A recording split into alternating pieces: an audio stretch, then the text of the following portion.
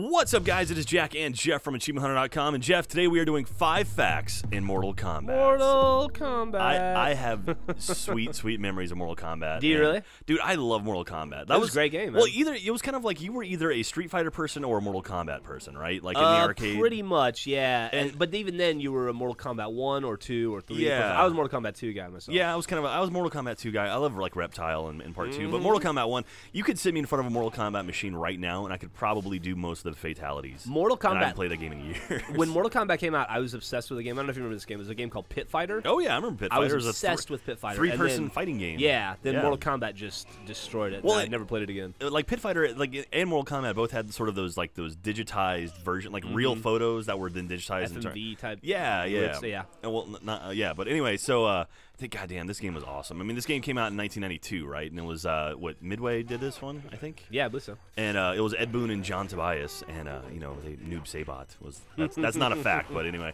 And also, here's another fun fact. Do you know what actually created the ESRB, which was Mortal Kombat did. Mortal Kombat. I did know that. Was responsible for it. But Yeah.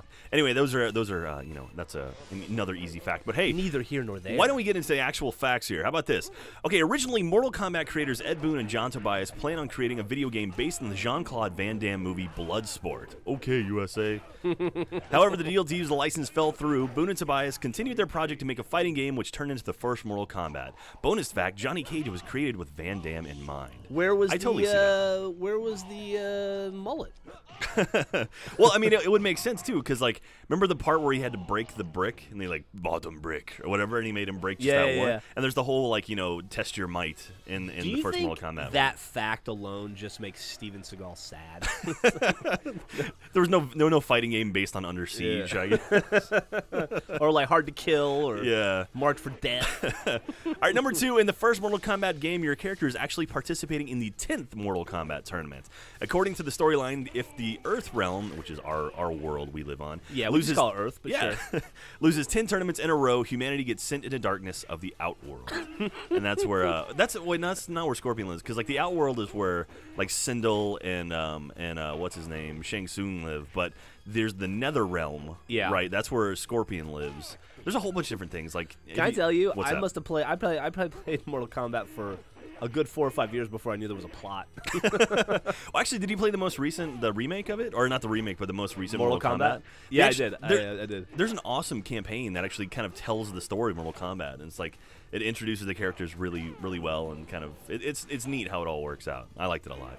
All right, number 3. In the arcade version of Mortal Kombat, there was a rumored glitch that caused Sub-Zero or Scorpion to turn into a red ninja. On the diagnostic screen of Mortal Kombat 1, the phrase ERMAC 5, meaning Error Macro 5, was shown. People believe that name had something to do with the Red Ninja. After heavy circulation of the rumors, the development team created a secret Red Ninja character named Ermac for Ultimate Mortal Kombat 3. That's how Ermac came about? Yeah, well, remember there was Reptile was in the first game. Yeah, like, it was like almost impossible to get him to show you had to up. like perfect a character, or you had to like get perfect 2 times in a row without jumping on the pit stage, and then do the fatality, the sentiments, the pit. I forget what it was exactly, but I never saw. I don't know if anybody did. Yeah, I never saw Reptile in the actual arcade. There may be a modified arcade machine I saw him on one time, like sort of like Street Fighter 2. They had the Rainbow Edition where like there were like illegal hacks. I think I maybe saw a Reptile on a Mortal Kombat 1 machine, like it's Six Flags or something, where it was like some weird version of it, but.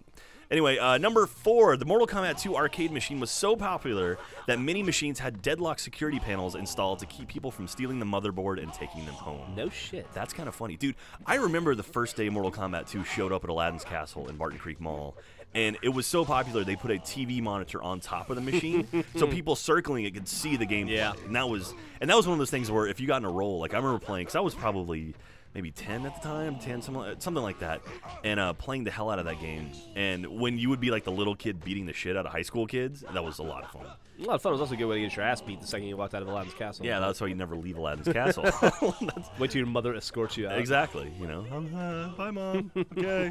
All right, and last but not least, Mortal Kombat was one of the earliest games to feature the juggling concept. This refers to the idea that once a fighter gets knocked into the air, they are helpless and susceptible to even more damage and more hang time. John Tobias later admitted that this was done by accident.